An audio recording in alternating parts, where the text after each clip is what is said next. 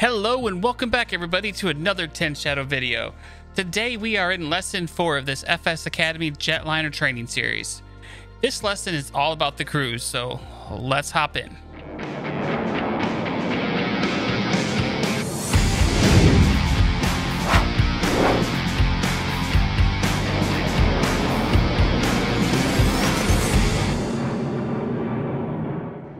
Looks like we're in stable state. Like before, keep the autopilot and auto thrust engaged with the levers in the climb detent. Let's check the climb. Yep.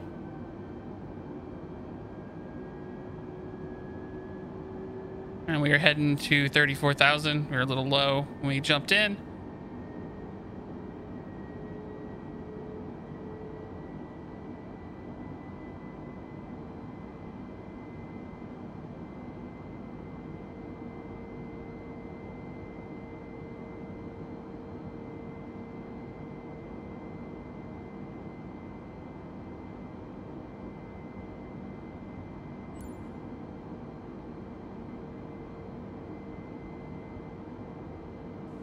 Welcome to the stratosphere.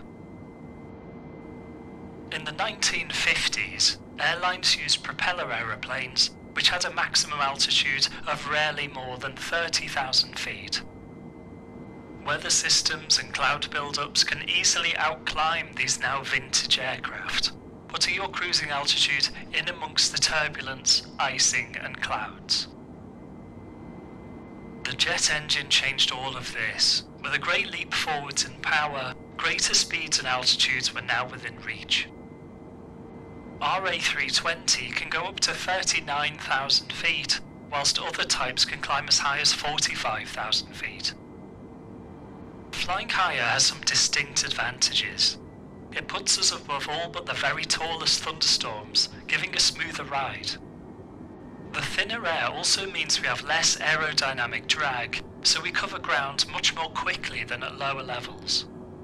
We can see evidence of this rarefied atmosphere by comparing our indicated airspeed with our true airspeed.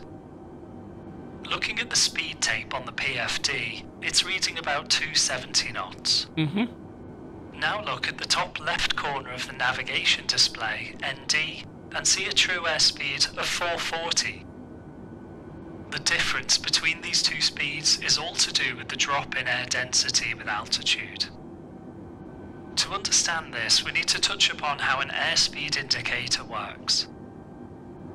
The airspeed indicator is essentially a pressure gauge, detecting the force of the air hitting the nose of the aeroplane.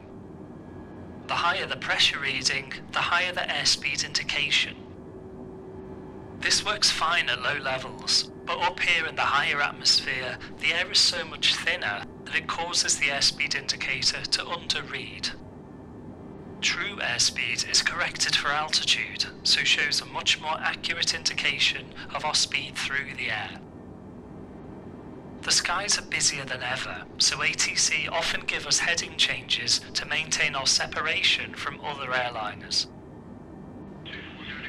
Jetliner 488, turn left 20 degrees for spacing and report the heading. Left 20 degrees onto heading 150, Jetliner 488. Turn the heading knob and select a heading of 150, pulling to select heading mode. Alrighty. Let's pause track hour for a second. So let's see, we gotta turn it to 250, 250. And down arrow.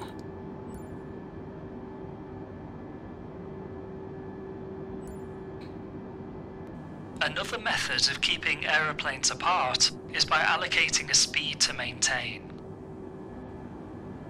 Because of the airspeed altitude complications we touched on earlier, indicated airspeed isn't a consistent method for en route speed control. Instead, we use another measurement of speed called our Mach number. Mach number is our speed in relation to our local speed of sound. Whilst the speed of sound varies with altitude, it remains useful for keeping traffic separation. Mach 1 is equal to the speed of sound at our current altitude. Mach 0.7 is 70% of the speed of sound, and so on. Now the speed target is in Mach mode. Jetliner 488, Mach 0.74 or less due traffic. Mach 0.74 or less, Jetliner 488. Turn the speed knob and select Mach 0.74. Okay. 7.4. Now you'll see the thrust reduce and the Mach number reduce, shown at the bottom left of the PFD. Yep, that's what it looks like.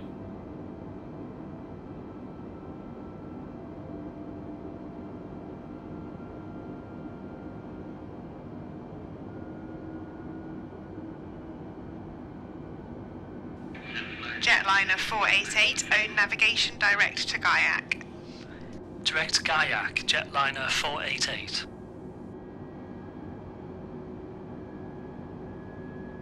Alright, let's get back onto our flight plan route. We've been cleared to Gaiac.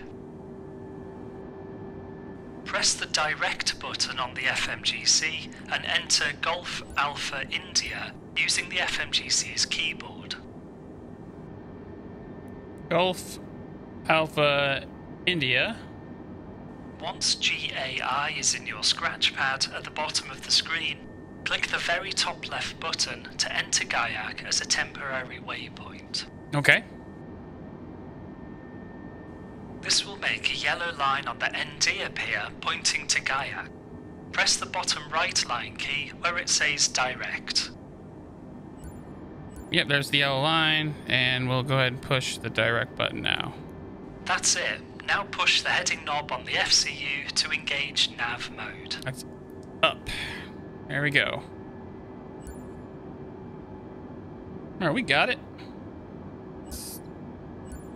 Good. Now we're turning towards Gaiac and returning to our flight plan route. Jetliner 488, clear of traffic, free speed. Free speed, Jetliner 488. Our Mach number speed limit has been cancelled. Select Mach 0.78.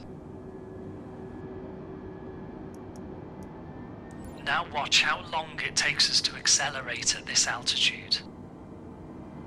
With these high altitudes, slowing down was no trouble. Speeding up, however, can take a while.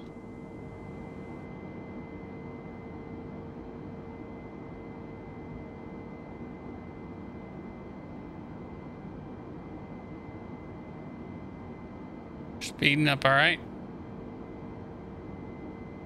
755.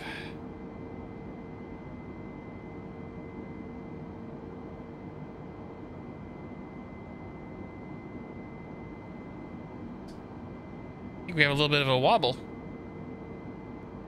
Good job. Let's pick this up once we're getting nearer to our top of descent. Alrighty.